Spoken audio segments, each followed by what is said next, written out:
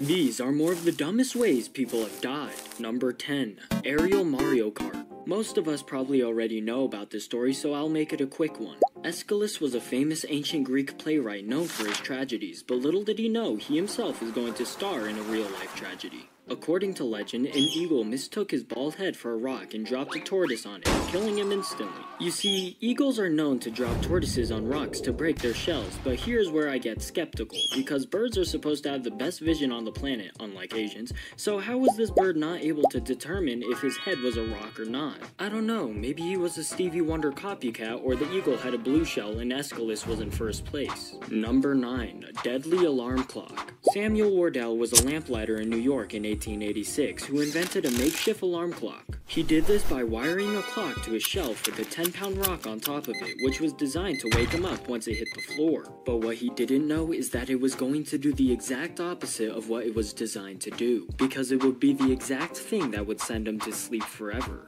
One Christmas night, our good friend Sam had a little too much to drink, and after demonstrating his invention to guests, he reset it incorrectly. And in the next morning, he woke up to the delight of the stone laying right on his face. And that, of course, was a joke, because he didn't get to wake up at all. Maybe it was for the better if all you could do for the rest of your life was light lamps. Number 8. Judge, jury, and executioner of himself. Diodorus Siculus was a Greek historian who recorded the history of the world up to his time. And in one of his stories, there was a Greek lawgiver from Sicily that issued a law that anyone who brought weapons into the assembly must be put to death. But one day he ran into the assembly asking for help to defeat some brigands in the countryside, but he didn't realize he still had a knife attached to his belt. Realizing this, he unsheathed the knife and stabbed himself. That is a new level of commitment. He could go into a room of the hottest women alive at the time and be like, "No thanks, ladies, I have a wife." But I could only imagine what the people in the assembly did after that. So, should we help him still, or? Number 7. Too nice to use the restroom. Tycho Brahe, a renowned Danish astronomer, attended a banquet in Prague, organized by Peter Vogt, the Count of Rosenberg. But during the meal, Brahe realized he needed to go to the bathroom bad, but he didn't want to make his host upset, since it was considered impolite to leave the table before royalty. I like to imagine it was planned though, like the royal family all went to the bathroom before the party and just sat still knowing this guy had a bladder problem and wanted to see how far he would go. Anyway, after he was allowed to leave the banquet, he tried to go to the bathroom and realized something absolutely horrifying. He just couldn't go at all because he had a kidney stone which ruptured his bladder several days later. The funniest thing to me though is that he was too nice to go to the bathroom in the middle of a party, but he wasn't nice enough not to duel someone, where he lost part of his nose in a duel and replaced it with a metal one, and he was smart enough to be an astronomer, but he wasn't smart enough to fix his moral compass. Number 6. What the hell was that thing made of? A prominent French composer and musician in the 17th century, Jean-Baptiste Lully, was so good he even played for King Louis XIV of France. But during one of his masterclass performances, while he was conducting, he accidentally struck his foot with his conducting staff, where the injury led to an infection and gangrene set in. Despite medical advice to amputate the foot, Lully refused and died from the infection.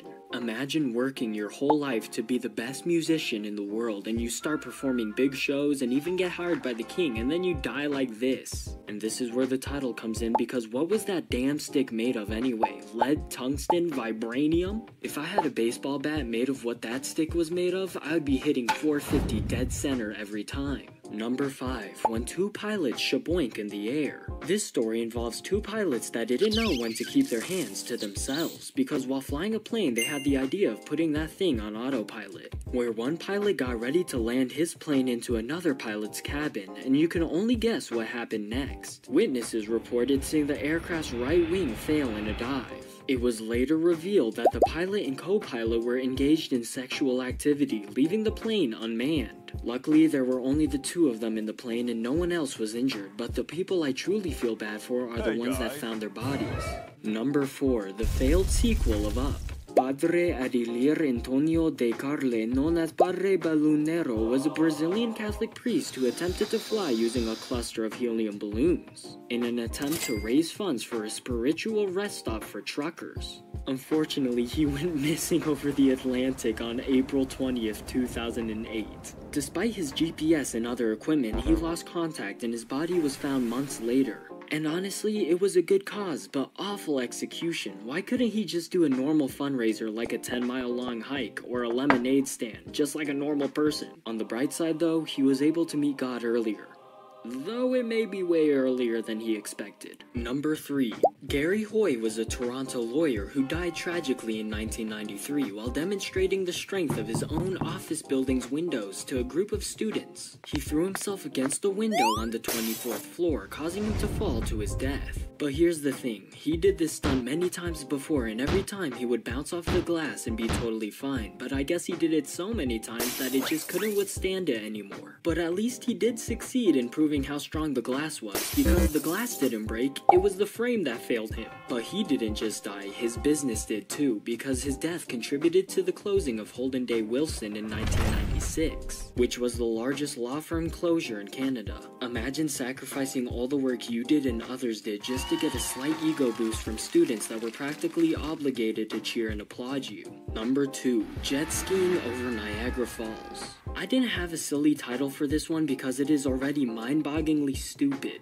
Robert Overacker attempted to raise awareness about homelessness by jet skiing over Niagara Falls in 1995. I swear, some people just find a heartwarming topic so that they can do the dumbest known to man and still be remembered as a good person if they die. But joke's on you guys, I'm not falling for it. His master plan was to attach a rocket booster on a jet ski and a parachute to make the stunt successful. Who did this guy think he is? Vin Diesel? I mean, at least he did his own stunts like Tom Cruise, except the only difference is that one of them is still alive. In the performance, he forgot to secure the parachute to himself and it detached when he went over the falls, leading to his death. Man, if only that darn parachute didn't fall off, we would still have a kind-hearted genius walking among us. Look, even though it is unlikely, if anyone that is related to this guy is watching, I am not sorry. Be mad that he loved the homeless, cartoon ideas, and Niagara Falls more than you. Number 1. Stallion stabbing. Some of you may know about this story, but it is just so stupid and disgusting I had to put it at the number 1 spot. Kenneth Pinyan, also known as the subject of the documentary Zoo, thought, why would I fantasize over Megan Thee Stallion when I could just do it with a real one?